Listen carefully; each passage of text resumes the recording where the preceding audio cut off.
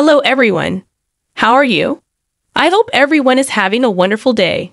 Welcome to my channel to update and new video. Last week on General Hospital, Eddie Main took LoCicero's advice, literally. As he was struggling to finish his song, she told him to take a leap of faith. And that he did. Eddie jumped into the water looking for his siren to finish the lyrics of his song, which actually served as the crossroads moment for Ned to return and his amnesia to come to an end. Once in the water, Eddie became trapped when his leg got stuck in some netting. Olivia came upon the scene and jumped into the water to save her husband. Once back on land, Eddie woke up after some CPR from Liv and was now Ned, and Ned remembered everything much to Olivia's joy. For the big scenes, it required some underwater and swimming skills from GH stars Wally Kurth, Eddie/Ned, and LoCicero, Olivia. The filming was documented by GH and ABC, and a video of what went down behind the scenes was released via social media. LoCicero expressed, "It's very hard to act, actually, underwater because you can't really see. What does it look like underwater when you see something that you're looking for? I kind of made acting choices under the water."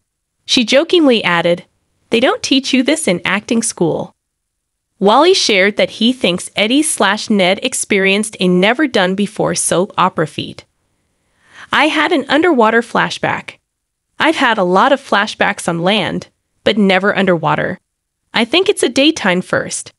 LoCicero make it a daytime drama trope. Flashback underwater with amnesia.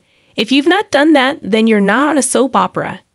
G&H directors Denise Van Cleve and Allison Reams-Smith were both present on the set the day of the underwater sequences, and they were able to give Wally and Lisa instructions even while the actors were underwater.